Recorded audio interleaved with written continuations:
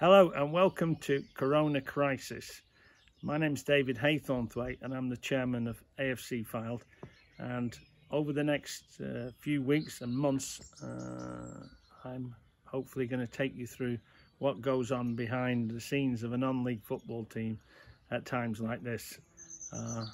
We're going to discuss all the issues regarding behind the scenes, the players, off-field staff, all the things that contribute to the running of the club, and how we're dealing with the issues that are being thrown at us on a daily and weekly basis, so that it gives you a really good insight to the club and the running of clubs in general. So I look forward to you joining me on this journey. David, thank you once again for joining us as we look to continue with part 6 of our ongoing series, looking behind the scenes at AFC Fylde. We're going to discuss our current options and what the outlook looks like for Fylde in the coming weeks, months after the news about the season, and what do you expect to happen in the immediate future over the coming weeks. Okay, so David, we've spoken about the other issues that we had immediate issues with in terms of the National League and the players. Can we now move on to what are our options now? What are the options being discussed in terms of finalising the league and going forward? Yeah, I think we touched on that a little bit in the previous discussions, but to sort of just maybe bring that up to date, we've now got a number of options which will be, my understanding is, will be presented to the clubs to decide upon, and those questions will be as a result of I'm sure of lobbying from various factions within the league. I suppose there's three basic camps, aren't there? There's those that want to go up, there's those that want to stay up, and there's those in the middle. And the ones in the middle have no vested interest at all, so they're not concerned with that. The ones who want to go up, obviously, are the ones that, we've talked about Barrow, who sit there as current champions as the league is at the moment, Harrogate, who's sitting there saying we could have caught them and they've got a reasonable case. And then, of course, we've got the other situation where you got Yeovil and Solihull and a couple of others who also think, well, we could have maybe caught them. So, as I said earlier, the league now it finds itself in a difficult position. So it's going to have to put out there some proposals. I think some proposals maybe that have been muted are going to maybe because what we talked about earlier, that Chris Whitty, the Chief Medical Officer, gave a clear indication that, things aren't going to get back to normal quickly. And as we've said, football is going to be the last. Crowds, playing football with crowds again is 2021. And those are really, really important because even if we can go with testing, I think it's going to be really difficult to have playoffs in a big way. I've suggested that there could be a one-off playoff. I still stand by that. I think it's going to be quite costly, but I think it's doable. But to have a number of playoffs in the normal format of playoffs, I think is not the right thing to do. So I suspect that option could disappear off the table. So we're going to be left with pretty much, I think, what I've said earlier, which is probably either do we go with the points per game, or do we go with a null and void? I think my position on that, is fairly clear, Adam. As I said when I voted, a lot of people said, "Well, David, you've voted to end the league. It's a bit like turkeys voting for Christmas. Really, you could be putting yourself down." I said at the time, and I say again, I put my trust in people to do the right thing and to do the fair thing, and I think when these things happen, most people do that. So. We've got to wait and see what those options are first, but I expect those will certainly be two of them. There may be a twist on one of them. The National League as I said, I think I've said before, is in a position because of the coronavirus situation to effectively write their own rules in this situation. So I don't think it's hard and fast and clear like it may be normally. So I've no doubt they'll deliberate a lot and come back to us.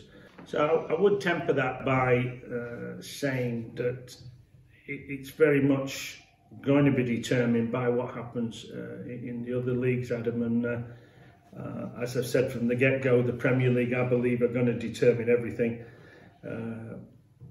based on the information we have and where we seem to be heading. I don't think we're going to get a finish to the Premier League, and therefore I think the Premier League will protect itself. We won't see any relegation, and therefore by definition there won't be any promotion from Championship, and that cascades down to us. We come back to that one place, shall we say, that's available because of the buried demise, and I think, you know, I've given my view on that before, what should happen. There's no point in me going over old ground.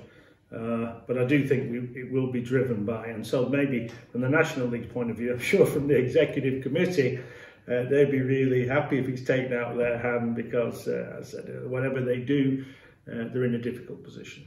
In terms of your discussions, are you sitting tight and waiting for a decision to be given to you to maybe vote on or told, or are you discussing with other chairmen and the league?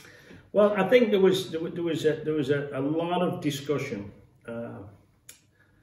before the vote, because a lot of chairmen, a lot of clubs, shall we say, wanted to know what the questions were before they voted on ending the league, for obvious reasons.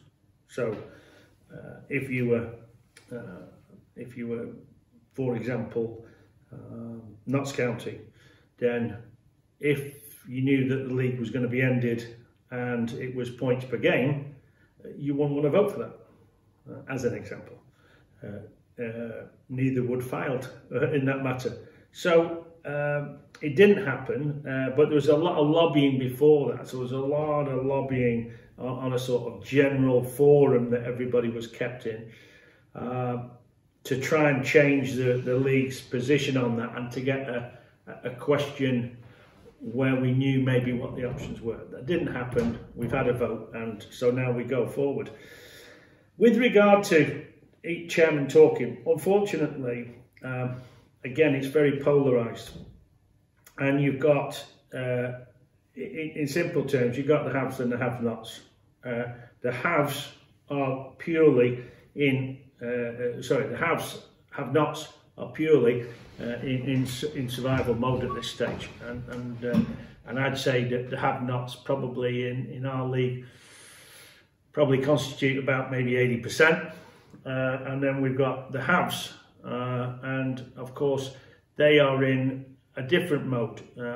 They want to, they want to have a playoff situation. I think most of the haves, by definition, are using in that top half of the table because they got the most money. Not always. And I think most of those people would want some sort of playoff situation, or so that allows them to go up to the next league. So because of that, therefore, there isn't really a good, shall we say, discussion between the various chairmen, which there probably should be, because everyone really has got a self-interest, haven't they? And they're interested in their club and their position. And it's something I touched on last time we talked, and I think that's maybe one of the bad things that's come out. I'd hope one of the good things that come out was that we would work more together and more think about is it good, what's good for the league? I mean, the critical part, and it cannot be underestimated, is that we do have a league, and we have leagues below. You would have seen yesterday, I'm sure yourself, on the news that, the first casualty, okay, not a big name, but Rill, who's been in business, North Wales, 146 years, have gone out of business. I mean, it's only a little club with respect to Rill, but it's just a little sign, isn't it, that there they are. And they went out of business with debts, I think, of 200,000. You know, how does Real get in debts with 200,000? But it tells you, can you think of the numbers further up? There's huge implications here. So I wish we were working together more. I wish we could get a consensus, but I think that's football, and that's the way it is. So I suppose the blunt answer to that is no. So we're aware that will be a lengthy process. I'm sure we'll have many discussions, and there will be a lot that goes on and a lot to come out about all of that and our options. What do you expect to see happen over the coming weeks? What does our immediate future look like? Well, I think over the coming weeks, there's a couple of things going to happen, isn't there? One is, I think a decision's going to be made, I think within the next 2 weeks, whether or not we're actually going to continue in the leagues above. I said a few minutes ago, that's going to drive everything. The second thing that's going to happen is that there's going to be a big showdown between the clubs, the players and their agents on contracts. Because there is no way that clubs without any income from anywhere, and we touched on that, no gate money, no sponsorship money, no bar money, all of those things, without any income at all, then those clubs, a lot of clubs will just go to the wall if they have to continue paying players on the current contracts. And I know the players don't want to hear this. I know they don't. And I know some of my players think I'm a bit of an ogre about this. But I'm just telling the truth. I'm just telling it as it is. And that cannot continue. It can't. And so something has to give. And I think that, again, once we see, shall we say, the first brick out the dam go and the water start to seep through, so to speak, then I think then a lot of others will follow. And you know, we've said many times, we're going into uncharted waters here. Literally, we've never been here before. So it's going to be interesting to see what develops in the next 2 weeks. But I think you'll see some major developments. I think it's also important to note on that point, it's not just players that are facing uncertainty as well. Football as a business has an awful lot of employees across multiple clubs. So there's many people sat in, worrying times as well, isn't there? Well, I mean, I'm sure that a very good question, Adam, you asking that, because I'm sure you think about your own job. No, look, we are more than, more than just, 16 football players. There's the manager, there's the chief exec, there's yourself, there's Jonathan in our marketing department, and then there's the groundsman, and there's all the people that are employed in the football club, and there's a whole community trust. We've got a very good community trust at AFC Fylde. We employ about 17 people. They're all currently furloughed. And they do an amazing amount of business in the community. I know one of the things that we're still doing, for example, at the moment, just to give you an idea what community trusts do these days, is we're actually teaching Syrian refugees English as an example, part of what we do. And so it's the community trust, it's also the academy. We have quite a successful academy. We have about 90 students that are currently enrolled doing a BTEC and football, coming from all over Lancashire. That's completely closed at the moment, as we know. And then we've got all the soccer schools we put on, all the academies, all the kids come down there at night. So if the whole thing was to collapse, and I hope you maybe talk about that, so to give our fans some maybe some reassurance. If the whole thing was to collapse, which it may do at many clubs, well, it will do at many clubs, not may do, it will do at many clubs, then the implications are far greater than just football players. You're absolutely right. So that's certainly a consideration,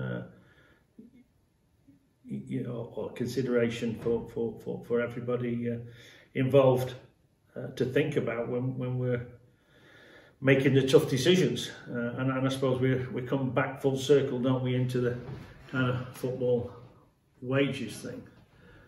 From our point of view, we've just for specifically for our own fans, because obviously these are concerning times. It's important to note that I suppose we're a very lucky club in many ways. Is that we built a brand new stadium, a complex there, which the whole thing was somewhere around 18 million when it was finished. And we're fortunate that we're totally debt-free in that business, so we don't owe a penny. We haven't got a bank hounding us. We haven't got builders hounding us or shareholders. It's completely 100% owned by my family, and therefore, from that point of view, thank goodness, we haven't got pressure or added pressure, shall we say. What we've got to deal with is the actual cash flow of running the business, the day-to-day payments. Is equally as large and equally as important, and we're taking steps on that. And the majority of that, as I've touched on a number of times, comes down to wages. That is the biggest cost that we're going to have going forward. And those are the matters that we're currently addressing. Thank you for answering those questions, David. We look forward to putting some more questions to you in the next episode. No, it's a pleasure. Thank you.